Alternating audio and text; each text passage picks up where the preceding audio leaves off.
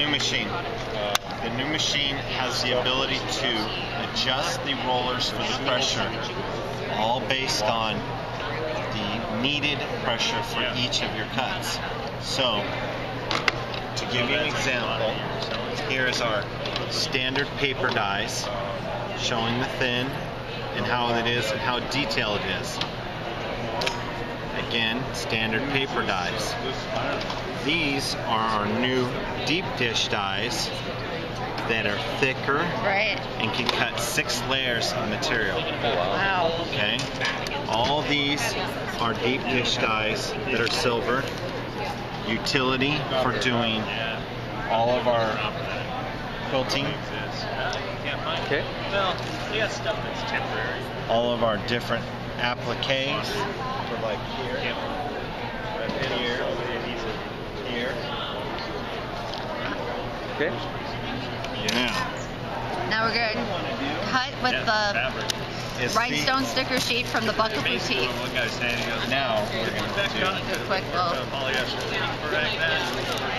your It's like, you know, yeah. Lynn. So that's what you're saying. He goes, good luck. Let's try with the little Sure. butterfly. Let's make a little butterfly. Yep. Is that material also? No. That's some serious bling. Go big or go home, baby. Yeah. See? I can tell by your pin, the belt. You should see the shoes I had on yesterday. I had sandals with the straps all blinked out. Uh-oh, Go don't big show or her. Go home. Oh yeah. I got a blister from the From the sandals. jewels? From the no, it was the back strap. The back strap wasn't even blinked out. It was just rubbing wrong, and I decided to go comfy today. Yeah, these are the rhinestone sticker sheets from the Buckle Boutique. Yeah, we were kind of steel rule die. I'm curious if that works. Yeah, as long as you go through the back, I guess you're okay. Go through the back. But you might even hang up on them if you cut one of these in half or they have a pair. 3. That's pretty cool. Do not need any more than these 3 to do your sandwich. That's it. That's it. Now, here that I'm playing with your new product, I gotta try the sensitivity. And the owner. Of this? Yes. This is me. This is her blogger design. Got it. I think we got a winner.